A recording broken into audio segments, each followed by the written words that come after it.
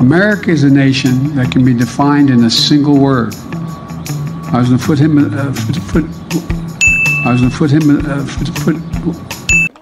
And by the way, you know, I sit on the stand, and it get hot. I got hairy legs that turn turn blonde in the sun. And the kids used to come up and reach in the pool and rub my leg down so it was straight, and then watch the hair come back up again. They look at it. So I learned about roaches. I learned about kids jumping on my lap. And I've loved kids jumping on my lap. What did he say? And I tell you what, the men, they're now all men, the guys I work with down here, and they're all guys at the time. What? Bro, what are you talking about, man?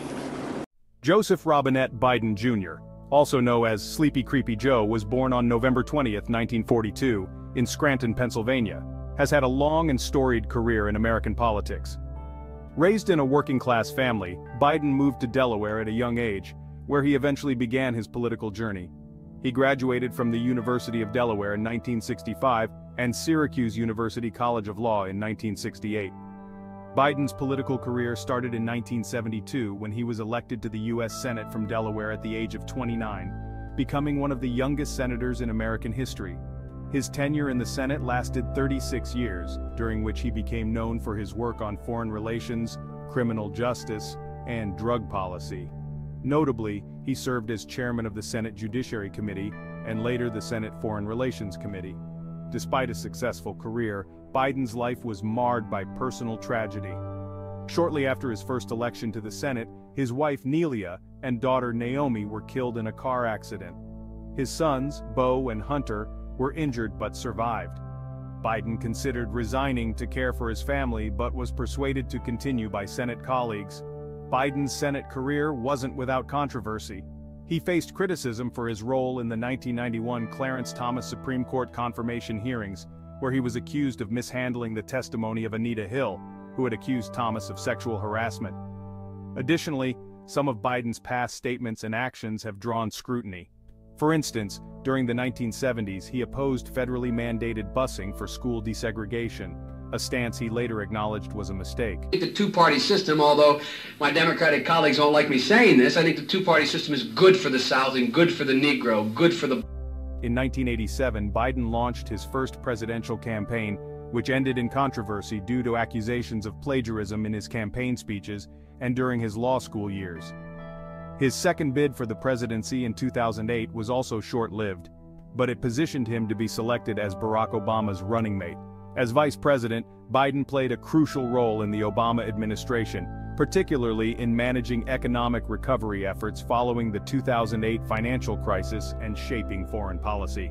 Biden's tenure as vice president was marked by his affable personality and everyman appeal, but he occasionally made controversial remarks. For example, in 2007, he described Barack Obama as the first mainstream African American who is articulate and bright and clean. This comment was widely criticized as being racially insensitive. In 2019, Biden launched his third presidential campaign, ultimately winning the Democratic nomination and defeating incumbent President Donald Trump in the 2020 election. His campaign focused on restoring the soul of the nation and addressing issues like the COVID-19 pandemic, economic inequality, and racial injustice. Throughout his career, Joe Biden has faced scrutiny and controversy on several fronts. Biden has been criticized for past statements and policy positions related to race. Notably, his opposition to federally mandated busing for school desegregation in the 1970s was a significant point of contention. More recently, during a radio interview in 2020, he stated, "If you have a problem figuring out whether you're for me or Trump, "Then you ain't black," which was met with widespread criticism for being racially insensitive. During the 1991 Clarence Thomas Supreme Court confirmation hearings, Biden, then chairman of the Senate Judiciary Committee, was criticized for his handling of Anita Hill's sexual harassment allegations against Thomas. Critics argued that he did not provide Hill with a fair hearing and allowed her to be treated poorly by the committee. In his 1987 presidential campaign, Biden faced allegations of plagiarism in his speeches and during his time in law school. The controversy forced him to withdraw from the race, casting a long shadow over his political career. Biden voted in favor of the Iraq War in 2002, a decision that has been heavily scrutinized in hindsight. Although he later expressed regret for this vote, it remains a point of criticism among his detractors. The chaotic withdrawal of U.S. troops from Afghanistan in 2021, which led to the rapid takeover by the Taliban and a humanitarian crisis, drew significant criticism. Many argued that the withdrawal was poorly planned and executed, resulting in unnecessary suffering and instability. Biden is known for his occasional verbal missteps and gaffes, which have sometimes undermined his public messaging. These incidents have been used by critics to question his cognitive abilities and overall fitness for office. Hunter Biden, Joe Biden's son, has been the subject of scrutiny regarding his business dealings, particularly in Ukraine and China. Allegations of corruption and impropriety, though not directly implicating Joe Biden, have been a persistent issue, fueling partisan attacks and investigations. Additionally, Joe Biden is often referred to by some as Sleepy Joe, a nickname popularized by former President Donald Trump. This moniker was intended to portray Biden as lacking energy, enthusiasm, or mental sharpness, especially during the 2020 presidential campaign. This characterization was frequently used in political rhetoric to question Biden's stamina and cognitive abilities, aiming to paint him as unfit for the presidency due to his age and perceived lack of vigor. The nickname came after a series of videos where Biden appears to occasionally fall asleep during important meetings and television interviews.